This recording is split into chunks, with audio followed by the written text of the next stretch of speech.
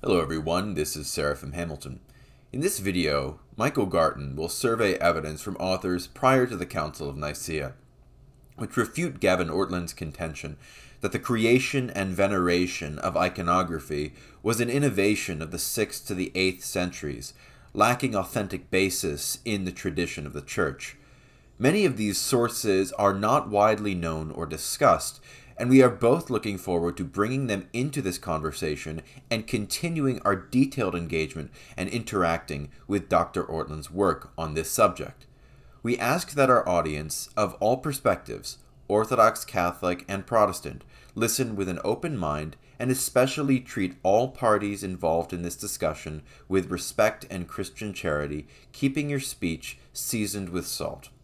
We appreciate Dr. Ortlund's challenge and engagement, and we look forward to more directly interacting with him in the future. If you would like to support this work, please consider signing up for Michael's Substack, which is linked in the pinned comment.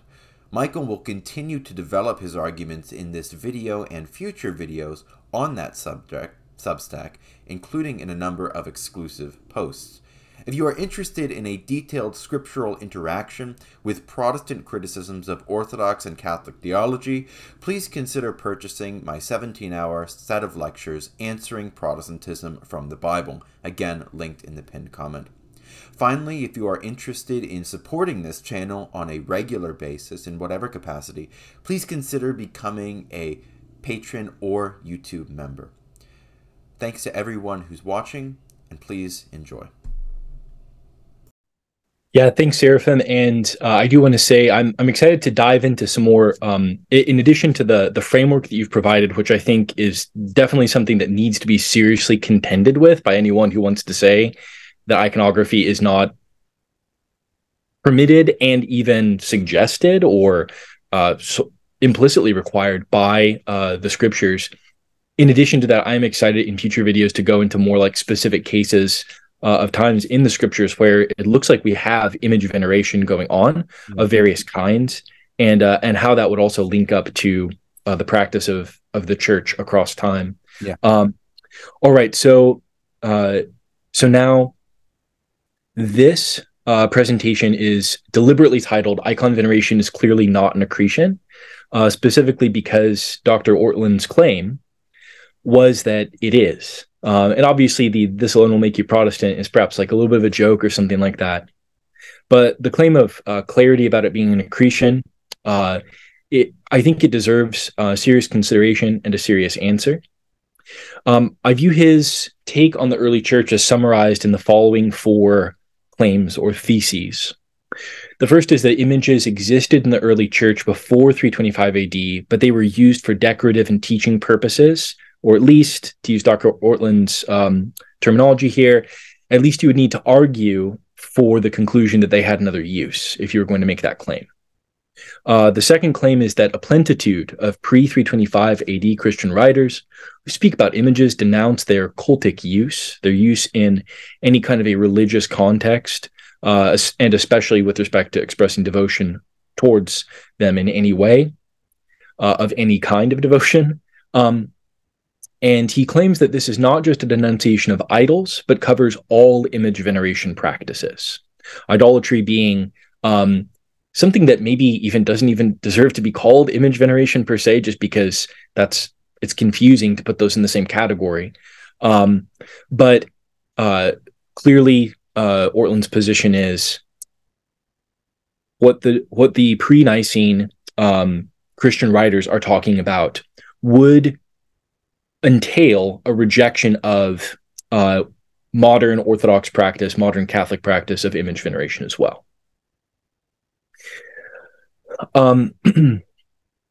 He seems to either imply or state that there are no known instances of mainstream Christian authors attesting to the church having a practice of image veneration. Some of his language is suggestive of this like kind of blanket claim that there are 0 instances. It's possible that he would want to nuance this slightly and say, oh, it wasn't common, or the bulk of the evidence is against it, or most people spoke against it. But, feel free to, look at his videos for clarification about exactly what his position is there. But he certainly thinks that the vast majority of early Christian authors who speak about images would be decidedly against it, and that there's not really any strong or clear case to be made for icon veneration from the pre-Nicene Church. And his fourth claim is that the scholarly consensus affirms these 3 points, or leans in this direction, or tends to affirm these 3 claims. That art could be for teaching and decoration, but that we don't have, much reason or decisive reason or good reason to see it as having been venerated. Secondly, that early authors all oppose cultic use of images. And thirdly, that there's basically no positive or very few positive or marginal affirmations of cultic use of images. All right.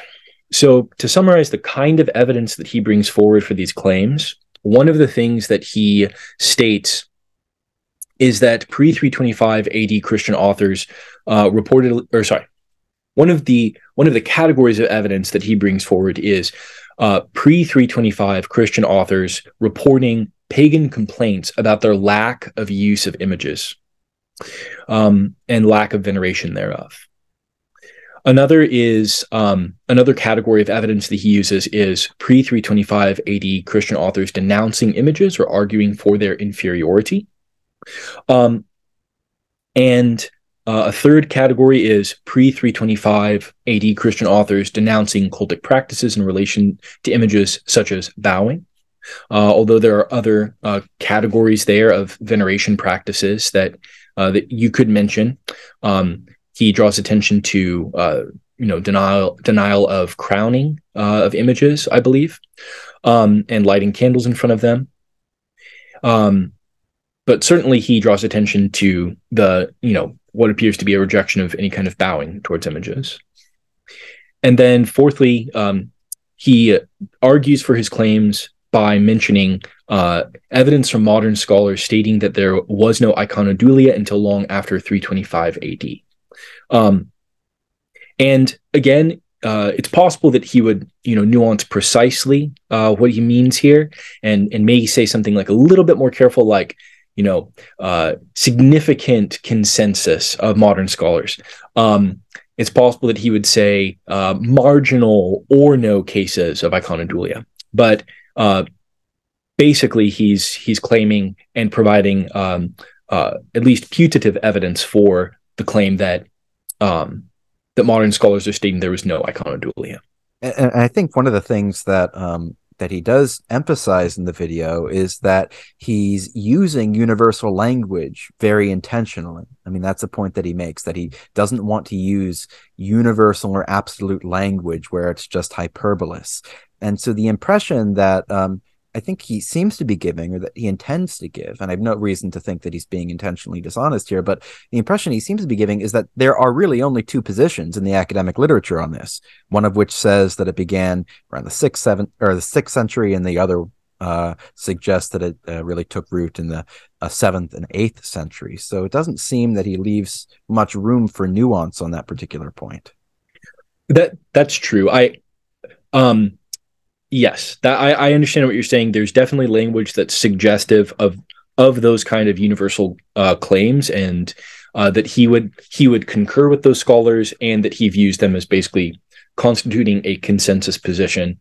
I of course would be I entirely understand the idea of allowing someone to clarify their position in response to requests for clarification, but I agree that it has been a frequent theme in his video responses to people who are defending or arguing for iconodulia, that he'll reiterate very universal sounding language about this.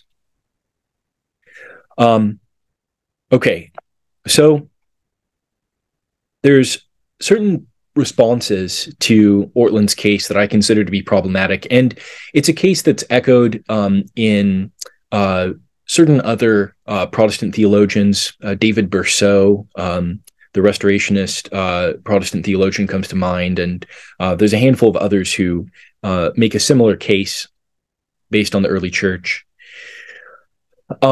There's a number of problematic responses. One is that the change in attitude towards images is just a typical development of doctrine. This has been a theme in some of the responses.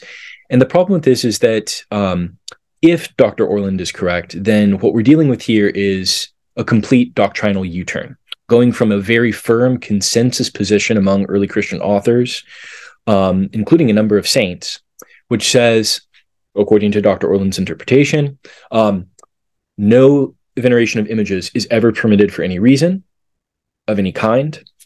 And then a shift as you leave the pre-Nicene era, and an increasing sort of progression of greater and greater degrees of consensus about the legitimacy of devotional practices using images, involving the veneration of them, as you get closer and closer to Second Nicea, the Seventh Ecumenical Council, which of course affirms the legitimacy of venerating images of Christ and the saints, and also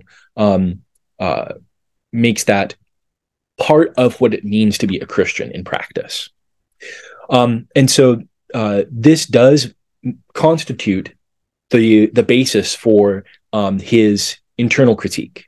Where Orthodox are claiming to be the early church in continuity, and to retain the practices, the heart of the practices of the early church and her mindset. And at the same time, we're apparently claiming that image veneration is good and necessary, when that early church, according to Dr. Ortlund and some other people, speaks expressly against image veneration in no uncertain terms, in a universal or nearly universal voice. And a further issue with this is, so even if one grants that, for instance, in Catholicism, there's a kind of doctrinal development that can occur, for Orthodox, first of all, we're suspicious of any idea of development as a complete U-turn. That sounds fairly suspect. Going from there being basically not even a seed to a full tree, that seems to be like a significant problem.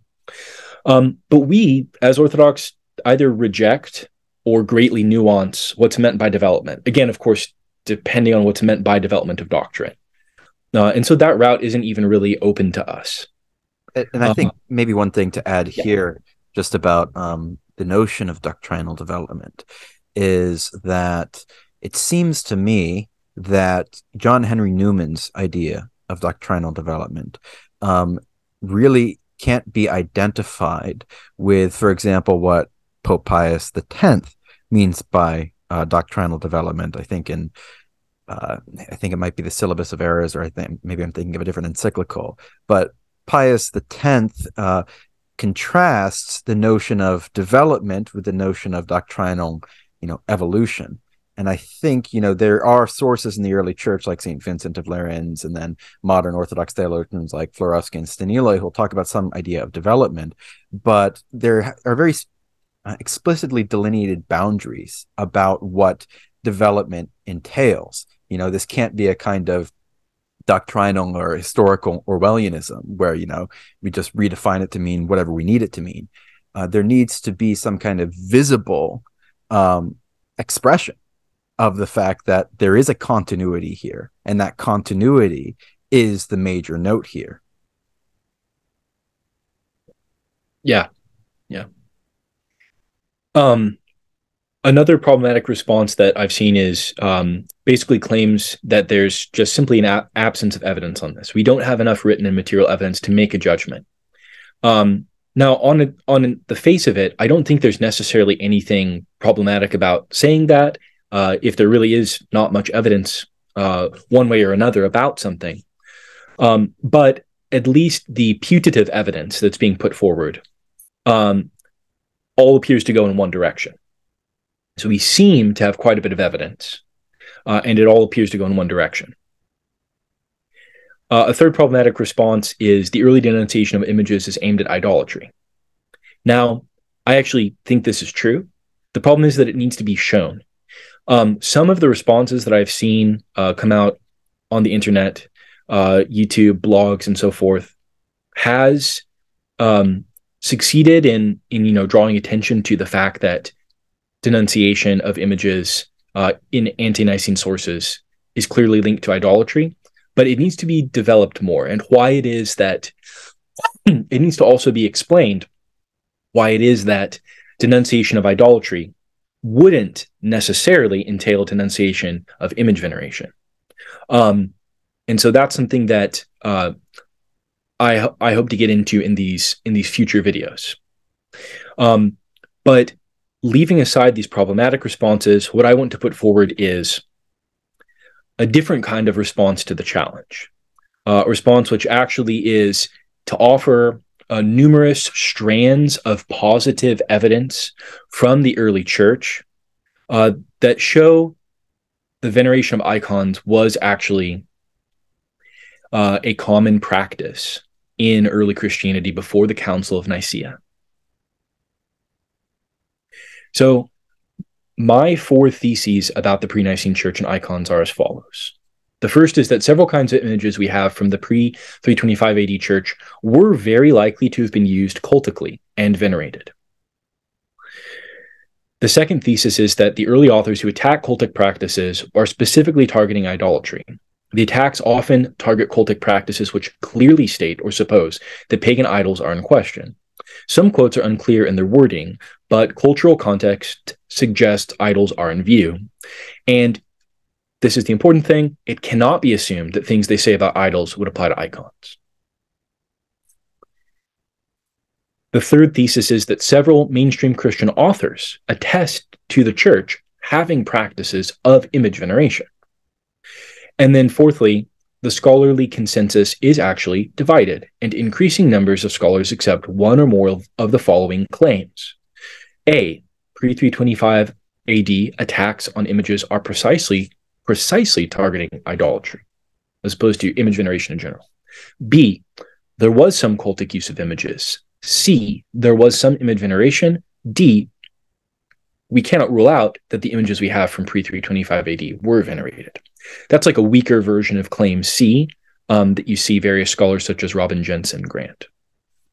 Could I just ask a question, and you can punt on this if you want to just get into it later in your presentation or in future videos.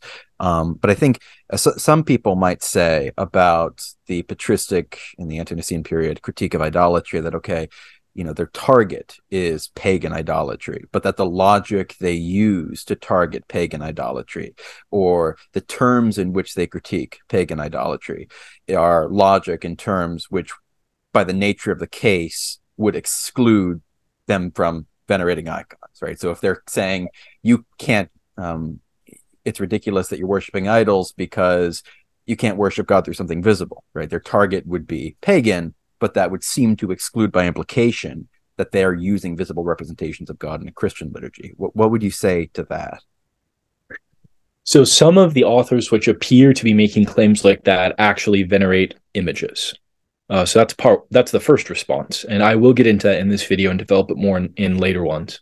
The second one is that in many cases, the logic used for rejection of idolatry is very clearly indexed to idolatry and the specific ritual practices related to idolatry itself, in a way that does make it very suspect to say that it would apply to icons, which definitely are not anything like idols.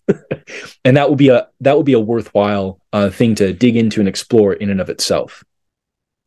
So I think that those two considerations all on their own are should handle most or all of those cases that Dr. Ortlund brings up. And so, yes, getting into the question about the relationship between divine invisibility and legitimacy of image making, I do want to kind of suspend that for a later video, but the response would be along the lines that I just mentioned. Obviously, much need to go into more detail about why specifically I think that's a legitimate move to make, though. Sure. Okay. So for the purposes here today, I'm just going to focus on giving a summary of the evidence for 1 and 3. So first of all, several kinds of images we have from the pre-325 AD church were very likely to have been used cultically and venerated. And then 3, several mainstream Christian authors attest to the church having practices of image veneration. A couple clarifications before getting into this any further. For one thing, I'm not going to assume kind of like the inerrancy of the church fathers or something, but I am going to assume that Christianity is true, the Bible is inerrant, and I'm going to take a robust view of early Christian history. In other words, I'm not necessarily interested in getting into someone who wanted to be skeptical about whether Tertullian wrote on modesty, for instance. That's just not really the focus here. So I'm assuming that basically the sources we have are fairly reliable and reflect the state of things on the ground in the early church, as opposed to taking kind of like a more like cynical view of early Christian writings. The second clarification I want to give is that I will be incorporating evidence for the veneration of the cross in the pre-325 AD church. And this is relevant for 3 reasons. The first is that, well, crosses are images. They're images of the true cross. So I actually think that this is evidence for image veneration, just in a straightforward way. The fact that the later Council of Hyatira would kind of draw a distinction between crosses and icons doesn't actually seem relevant to the question of whether or not the early church venerated something that was a visual representation of something else. The second reason for including this is because Protestants who are looking for what early Christians practiced will care about this, since it conflicts with the practice of not venerating crosses. And then the third reason is this does affect how we interpret the denunciation of rituals involving images in early Christian writers. So if you have an early Christian author who attests to veneration of the cross, but also says, we don't venerate images, images cannot show us God, so on and so forth, you know that they must mean something more specific by the word image. They can't just mean all visual representations. They have to be talking about idols. Some additional clarifications before jumping into the evidence itself. It's important to not anachronize and to not assume that the evidence for the veneration of images that we would see in the pre-Nicene church would look exactly like current Orthodox practice or sort of Middle Byzantine era icon veneration practices. We can't assume also that the only kinds of images that would be venerated in the pre-Nicene church would be those that are like typical in the Orthodox Church after 325 AD, such as portrait icons, which are kind of our most common go-to, and then various kinds of wall art that can also be venerated in certain ways. These were not, I'm going to decisively say that there are other kinds of admissible evidence. There are other kinds of images that Christians have used. And furthermore, that there are other kinds of veneration besides bowing and kissing. So here are a number of kinds, and we see these in the pre-Nicene church. Crowning, so the placement of a crown, laurels, or so on and so forth, etc., around or on an image. B, lamp lighting and candle lighting in front of or towards an image. C, exaltation, placing something high up in a central place of attention. D, procession, using images as frontal or central in a procession. Images used to consecrate vessels being acknowledged in order to direct worship to God. That's a mouthful. It will require some clarification, but hang on for when I talk about Tertullian, because it'll become much clearer why I said that very wordy thing for letter E here. Letter F, concealment. Now, with this, you have to stretch your mind a little bit and understand that one of the ways in which honor was shown to holy things in the Old Testament, and that it continues to be shown that in the New Testament in the practice of women wearing veils in church, for instance, is by means of concealment or veiling. the Ark of the Covenant was veiled precisely as a way of showing honor to the presence of God that hovered over the Ark and showing honor to the Ark itself. And so if you have reason to believe that an image is being concealed precisely for the purpose of honoring it, then there you have an instance of veneration as well. G, adornment. So any kind of sort of decoration given towards the image for the sake of honoring. And H, prayer stances of various kinds, such as the Ortlund stance or kneeling. I, memorialization. So basically, if an image is a memorial, if it's something that is sort of put up to retain cultural or community memory, and if that image becomes an object of remembrance, focus, and attention to the point even of being visited by people and being kind of protected and preserved with much effort and at great lengths, that does constitute a form of honoring of the image. J, unspecified forms of veneration. So basically, some of these references have detail about the kind of veneration in question, while others don't really give detail about the sort of posture or the implements used in the rituals of veneration. So here are the different categories of evidence that I'll be looking into. The first is pre-325 AD Christian authors' own attestation. The second category is post-325 AD attestation to pre-325 AD practices. The third category is enemy attestation, pre-325 AD. The fourth category is archaeological evidence of the pre-325 AD church. And the fifth category is epigraphical and manuscript evidence, pre-325 AD. So starting off with Christian authors' own attestation to their own practices. I'm going to start with Saint Ignatius of Antioch. In this quote from his epistle to the Smyrnians, he says the following: I glorify God, even Jesus Christ, who is giving you such wisdom, for I have observed that you are perfected in an immovable faith, and if you were nailed to the cross of our Lord Jesus Christ, nailed to the cross for us in his flesh. Of this fruit we are, by his divinely blessed passion, that he might set up a standard for all ages, through his resurrection, to all his holy and faithful followers, whether among Jews or Gentiles, in the one body of his church. So this quote is interesting for a number of reasons. It's very easy to pass by if we are not sort of entering into the cultural context in which St. Ignatius of Antioch is speaking.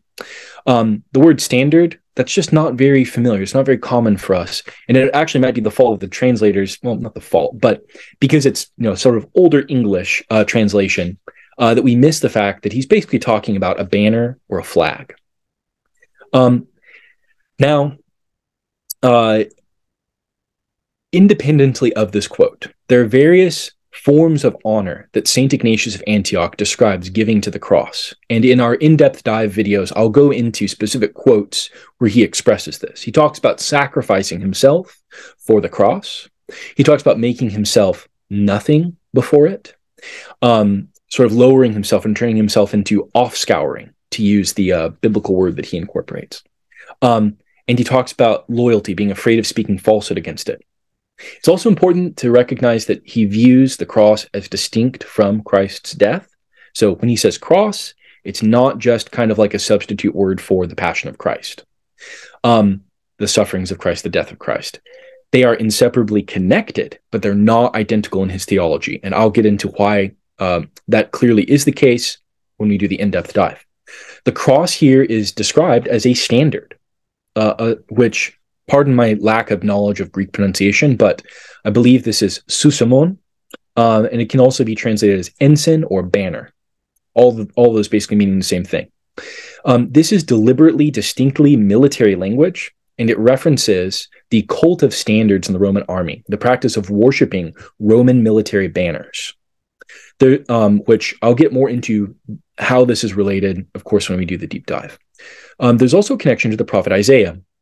Susamon is used in the Septuagint 3 times to describe a banner by which God gathers his people and the nations. So here are some examples of Roman military standards. The one on the left is basically like a modern reconstruction, whereas the one on the right is actually, from my understanding, a Roman Aquila standard representing the eagle, which is a representation of Jupiter, Zeus.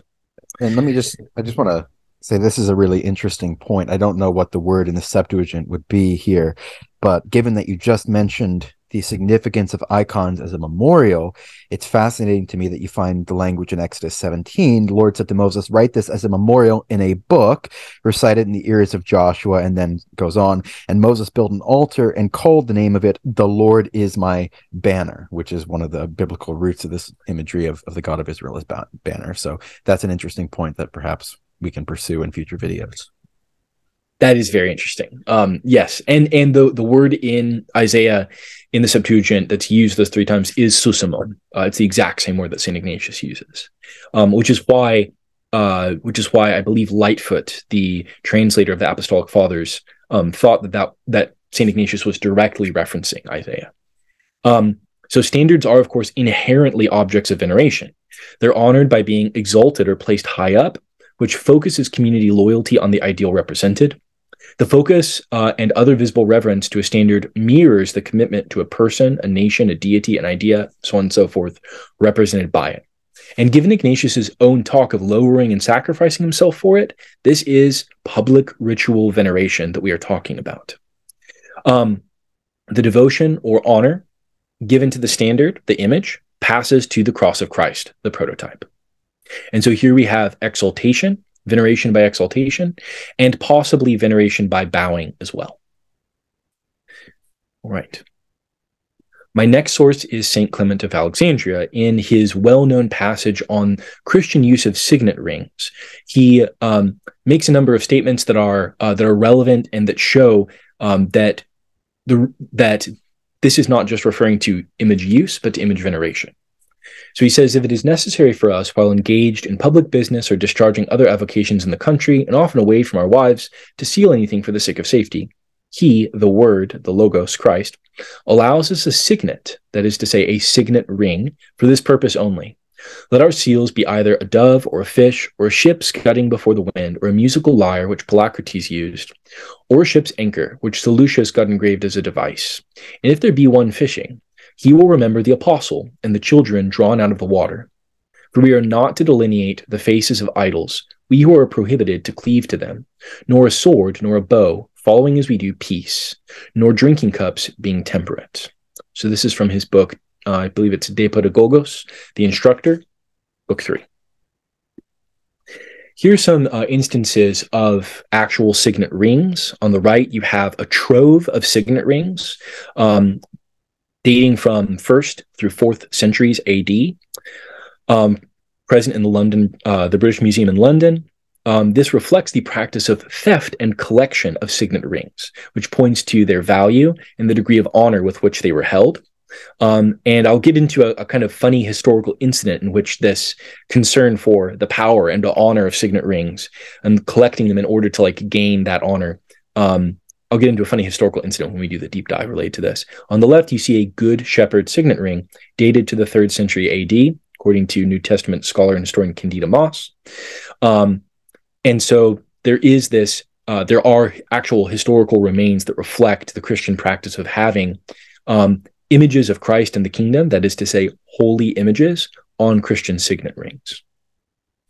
Now, to elaborate a little on what St. Clement of Alexandria is saying, he speaks of the signet rings being for the sake of safety.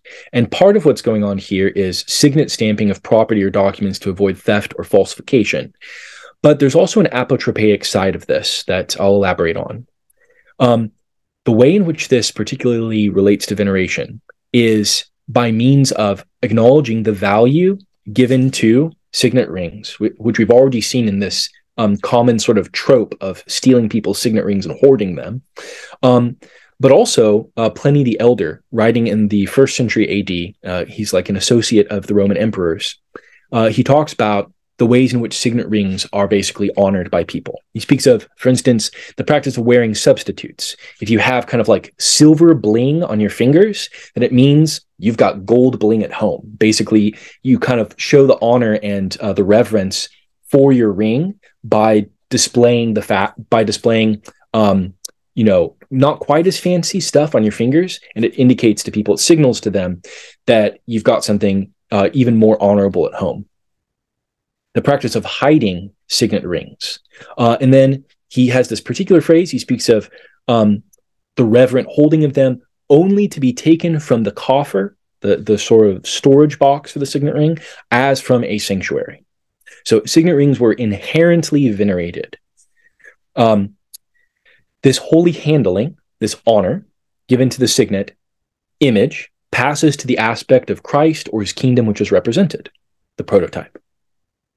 So you have here veneration by means of concealment, as with the veiling of the Holy of Holies, women's practice of veiling, and you also have memorialization. And I think the more we reflect on the fact that the secular sacred distinction of modern days was not present back then, and that the house was not just your own property, but the property of the God that you've dedicated yourself to in Roman times, it starts to make more sense the kind of importance and the spiritual significance that signet rings would have, and why they would be treated with so much honor. And so this does attest then to Christian practice. When you take the two considerations together, what signet rings were and how they were used, and the fact that St. Clement of Alexandria describes the making of them, you have a venerated image. Another example of a pre-Nicene writer who attests to image veneration is Origen. And this is particularly interesting because many people hold forth Origen as a clear aniconist and someone who denies that images are ever venerated. But he actually affirms the veneration of at least some kinds of images. And so here we have a quote from him from his homilies on Joshua.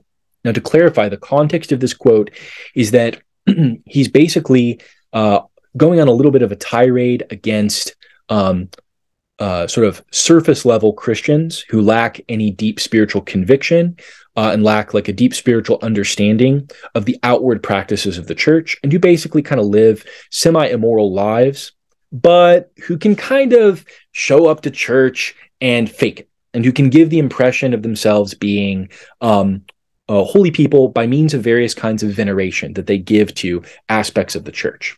And he compares them to the Gibeonites from the Old Testament in Joshua. And he has an extended rant about the Gibeonites and these Christians and how they're basically all the same kind. So he says, nevertheless, the great extent to which we are instructed by semblances of figures of this kind, referring to the Gibeonites in the Old Testament, must be known. Because if there are any such persons among us whose faith is characterized only by this, that they come to church and bow their heads to the priests, exhibit courtesy, honor the servants of God, even bring something for the decoration of the altar or church, yet they exhibit no inclination to also improve their habits, correct impulses, so on and so forth, those who are like this, let them know that they will be assigned a part and lot with the Gibeonites by the Lord Jesus. So, Origen is referring to a pious practice of decorating altars and churches and compares coarse Christians who show only outward piety by venerating things to the Gibeonites from the Old Testament. The altar and church he refers to must be literal. They cannot be a metaphor for the soul, because he's precisely talking about people who lack an inner altar of the heart. So this is not to say that he denies that there is kind of an internal meaning to temples, altars, and images that corresponds to something within the soul. He's not here denying that there is an inner aspect to that, but that's not what he's talking about. He's talking here about actual physical churches and altars that Christians have. The altar is, of course, an image of God's throne, composed of cherubim, and the church is an image of the heavenly courtroom, and therefore the adornment, the honor given to the altar image, passes to God's cherubic throne, the prototype. So we have here veneration by means of adornment. Our fourth witness is Tertullian, also often put forward as a little bit iconophobic, and a very careful reading of his treatise on modesty reveals an entirely opposite attitude. I believe I was listening to something by Jim Papandrea, and he first noted that people are misreading Tertullian. As I continued to look into this, it became clear how much of a shocking reversal this is, and how clear it is that he's describing an image veneration practice occurring in churches. And while you could attempt to resist the inference that Tertullian himself agrees with this image veneration practice, I actually think a strong case can be made that he actually is completely on board with what's happening. But if you were to say that Tertullian isn't attesting to his own practices here, you have still a much, much bigger problem, which is that he's talking about image veneration that's occurring on consecrated Eucharistic cups, which would be used by priests and bishops. Tertullian is not a priest or a bishop. He's a teacher, kind of like a catechist in the early church. So even if you wanted to say that Tertullian didn't agree with this image veneration practice, you would have to deal with the fact that he's actually speaking from a position of relative insignificance compared to a fairly widespread practice, it looks like, in North African Christianity of having images on cups and venerating them. So, to begin, let the very paintings upon your cups come forward to show whether even in them the figurative meaning of that sheep will shine through. The outward semblance to teach whether a Christian or heathen sinner be the object it aims at in the matter of restoration. Now here, Tertullian is kind of lambasting, he's going to be lambasting people that believe there's post-baptismal forgiveness of serious sins. And so he's trying to narrow in on what he thinks is their misuse of the parable of the lost sheep. Tertullian says the parable of the lost sheep is talking about an unbeliever becoming a believer. Tertullian's opponents, who are not rigorists like he is, they're saying that parable also applies to people who have lost their faith and have turned away from Christ. And Tertullian is saying, if you actually are open to the mystagogical meaning of the paintings of the Good Shepherd that are on your cup, then you will understand that, if you're open to the meaning inherent within the sacrament through the image that's there, you'll understand, no, this is only this Good Shepherd parable, or the parable of the lost sheep, that it's only for the restoration, it's only for non-Christians being brought into Christianity. Okay, so he continues. But I would yield my ground to you if the scriptures of the shepherd, see again, shepherd of Hermas, this is a text which attests to belief that there's at least one restoration that you can have after baptism. And Tertullian is going to be attacking it. But I would yield my ground to you if the scriptures of the shepherd, which is the only one which favors adulterers, had deserved to find a place in the divine canon, if it had not been habitually judged by every council of churches, even of your own, among apocryphal and false writings. So he's saying, you people who use the shepherd of Hermas to try and back up your belief that you can restore the lapsed, you're wrong, because everyone acknowledges that it's spurious. It's a crazy fake writing. It's self-adulterous. So he's referring to the shepherd of Hermas book. The book is itself adulterous, and hence a patroness of its comrades, from which in other respects too you derive initiation, to which perchance that shepherd will play the patron whom you depict upon your sacramental chalice. Depict, I say, as himself withal a prostituter of the Christian sacrament, and hence worthily both the idol of drunkenness and the brise of adultery by which the chalice will quickly be followed. A chalice from which you sip nothing more readily than the flavor of the ewe of your second repentance. I, however, imbibe the scriptures of that shepherd who cannot be broken. So I'll dive more deeply into all of this language and precisely what it means later. But before we get to looking at some of the points in it, I want to draw attention to the fact that the kind of use of cups that Tertullian is speaking about is not exceptional. It reflects a common practice in Greco-Roman culture of having ritual cups that are consecrated for ritual use to a deity by means of the depiction of the deity on the cup. A famous example of this is the Lycurgus cup from the 300s AD. And it portrays Bacchus, or Dionysius, as the Greeks would call him, the wine god, and a Bacchic ritual story on the cup. And so when you take into account the ritual that's being depicted, as well as what we know about Bacchic rituals from writings such as the Bacchae, and when you take into account symposium cups and all other sorts of examples of ritual cups that were used in the ancient Mediterranean, there's this connection that's made between the image on the cup and the patron of the ritual in which the cup is used. So for Tertullian, the paintings of the Good Shepherd on cups are not objected to. Instead, he actually thinks they can mystagogically reveal the true meaning of the Eucharist. And I'll reiterate and get more into that next time, but if you look at the first thing he basically says, basically be taught by the icon on your cup.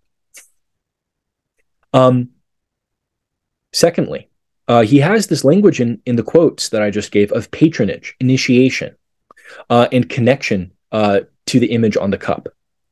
And in doing this, he is connecting two Greco-Roman practices of using consecrated ritual drinking cups, whether it's a Bacchic cup or a symposium cup, that's dedicated to the god imaged on the cup. And so, for Tertullian, the acknowledgement, that is to say honor, given to the consecrated painting, the image, passes to the patron, the prototype. My last pre-Nicene Christian author who gives positive attestation to Christian practice about this is St. Methodius of Olympus. And he says the following: "The images of our kings here, even though they be not formed of the more precious materials, gold or silver, are honored by all. For men do not slight those less valuable, but honor every image in the world, even though it be chalk or bronze. And one who speaks against either of them is not acquitted as if he had spoken against clay, nor condemned for having despised gold, but for having been disrespectful towards the King and Lord himself. The images of God's angels, which are fashioned of gold, the principalities and powers, we make to his honor and glory." And this is from his second discourse on the resurrection. So first we have him saying men honor every image in the world. Secondly, he expresses the type-prototype principle about honor, so common in St. John of Damascus and preserved in Orthodox practice today, in a negative way. So the dishonor given to the image passes to the prototype, echoing what you said earlier, Seraphim, about how this would have worked in the scriptures. And then thirdly, he speaks about images of God's angels.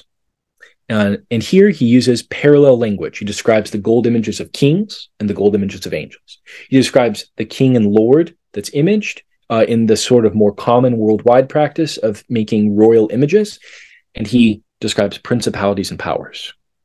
In speaking about the honor given to angels in this regard, he's reflecting liturgical practice honoring angels, which I'll corroborate in a quote from St. Justin Martyr's First Apology. And so here we have the honor or dishonor given to the image of the angel passes to the angel as prototype. So those are the five pre-Christian authors that I'm putting forward as clear cases of proponents and practitioners of image